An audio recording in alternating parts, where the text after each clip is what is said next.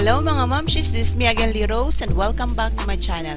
So for today's video ay pag-uusapan natin yung 9 pregnancy stages. So meron tayong stages, diba? Yung first trimester, second trimester, at 3 trimester. Nahahati yung 9 pregnancy stages natin sa 3 trimester. So yun nga yun, yung first trimester, second, and third. So alamin natin ngayon ano ba yung mga changes or mga development from first month up to 9 months ng pagbubuntis.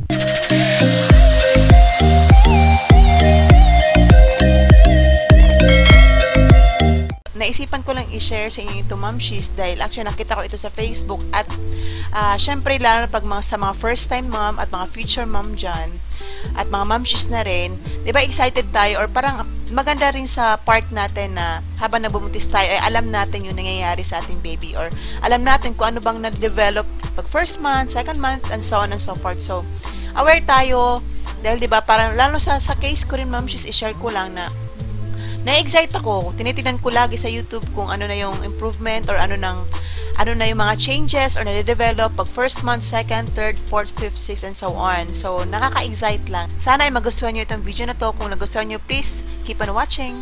Pero bago ang lahat, kung bago ka sa channel ko, please do subscribe to my channel at pakihit na rin ang tiny bell below for more updates. So, in the first month, start of the first trimester. So, dito napapasok yung first trimester. Ovulation and conception. During week 4, some home pregnancy tests will detect that you have conceived and the embryo is just 2 cells. So, dito na makikita sa first month na meron ka ng may ovulation na at conception dyan sa tiyan mo.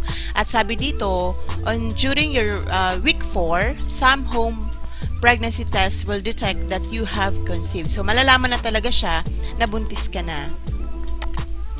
So, yan yung first month. Yan yung nakikita sa loob ng tiyan natin. Fetal development. Yan. So, in the second month, signs of pregnancy. So, extreme fatigue. Dito na tayo makakaranas ng mga fatigue, nakakapagod, frequent urination, ito yung paulit ka na or magtataka ka na yan, bakit lagi ka nalang umiihi. Morning sickness, dito na rin papasok yung morning sickness, yung kadalasan ito nangyayari sa umaga, yung parang nasusuka at nahihilo, pwede din siyang sa tanghali or sa gabi. And hormonal fluctuations. Yan. The body's heart is beating, so this time, nalalaman na may heartbeat yung baby, pumipitik na yun siya. The baby's brain is formed. So, na unti-unti nang na-form yung brain ng baby. So, yan na yung changes ng fetal development on the second month. Yan na siya. Medyo lumalaki na po yung ulo niya. Yan, compared dun sa first month. So, on the third month, embryo officially becomes a fetus. So, first and second month, embryo pa ang tawag doon. Pag pumasok na siya ng third month, fetus na ang tawag doon. So, decrease morning sickness. So, this time, medyo nawawala na yung morning sickness natin. So, usually, nangyayari siya sa second month. Fetus is about the size of a plum. So, kasing size na siya ng plum. Ayan. So, yan na yung itsura ng baby natin sa loob ng tiyan, the third month. So, medyo kasize daw siya ng plum. Ayan, na prutas.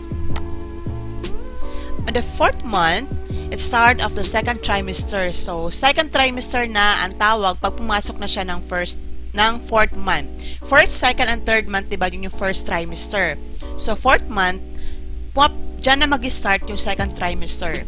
So, the baby's bones are hardening and will now show up an x-ray. So, medyo may bone na or nag-hard na yung bone ng baby and will now show up an x-ray. So, pag i-x-ray siya, nakikita siya. Pero, syempre, di ba, pag buntis, talagang pinagbabawal yung pag-x-ray. So, minute say siguro sa ultrasound to, nakikita na siya. Okay. The baby is around 5 inches long and weigh about 5 ounces. Okay. The baby is around 5 inches long and weigh about 5 ounces. So, yan na yung size ng baby. 5 inches na siya. So, yan. Ayan na yung itsura ng fetus dyan sa loob ng tiyan natin pag 4 months na siya. So, napansin niyo yung changes. Unti-unti nang lumalaki yung baby. At the 5th month, you being to feel the baby start to kick. So, this time, sa 5th month na, mararamdaman mo na yung pag-kick ni baby. So, may naramdaman ka ng sumisipa-sipa dyan sa tiyan natin.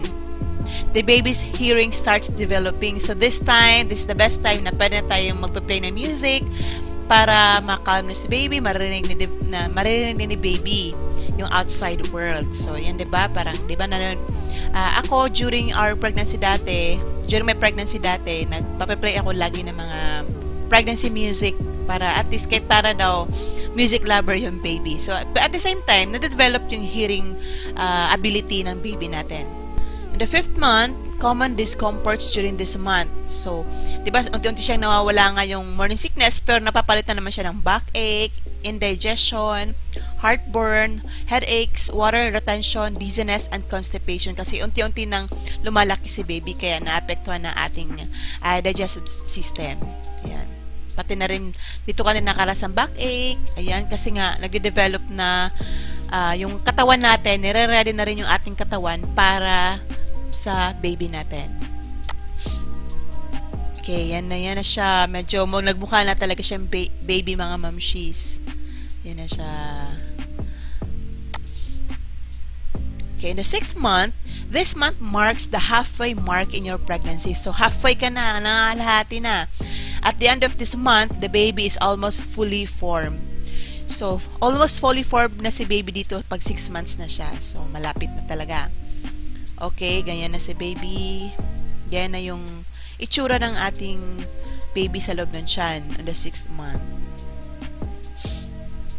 Okay. On the 7th month, possible occurrences of the Braxton Hicks contraction. So, ito yung paghihilab ng tiyan, nakakaramdam ka ng mga sakit-sakit kanyan. The body's brain is beginning to process sights and sounds. So, nakakakita na rin si baby at the same time nakakarinig siya ng sounds. The baby is about 13 inches long. So, malaki lang si baby. 13 inches na siya. Okay, ganyan na ang itsura ni baby. Ayan. 7 months.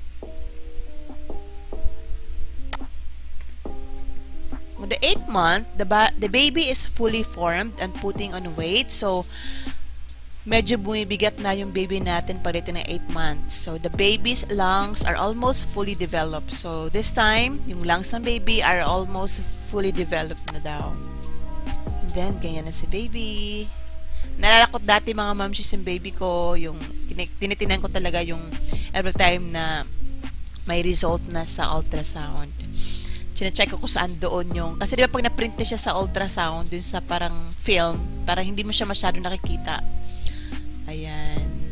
On the 9th month, so common discomfort, Braxton Hicks contractions, pelvic pressure, difficulty in sleeping. Kasi this time, malapit na talagang lumabas si baby. Excited na si baby. Kick na siya. Nakakaramdam ka na ng Braxton Hicks contractions. Sobra na ng paghihilab ng tiyan mo. Masakit na siya. Pelvic pressure kasi nga, yung baby natin gumagalaw na siya sa loob. Napupush yung ating dito siya ni baby. Kaya, nakakaramdam tayo ng pelvic pressure. So, yun ang mga mamshies sa 9 months. So, ready na si baby talaga na lumabas at excited na rin si baby na makita ka mamshies. So, syempre, no, napakalaking blessings yan na dumating sa ating buhay. Dapat magpasalamat tayo kay Lord na lagi lang na safe ka sa paglabas ni baby at the same time yung baby mo. So, welcome to Motherhood Mamshies. So, sana ay nagustuhan itong video ko. So, if you like this video, please don't forget to like and subscribe to my YouTube channel. Paki-comment na rin, Mamshies, kung ano yung gusto nyong i-share ko pa sa aking motherhood journey. So, maraming salamat. See you again in my next video. Bye!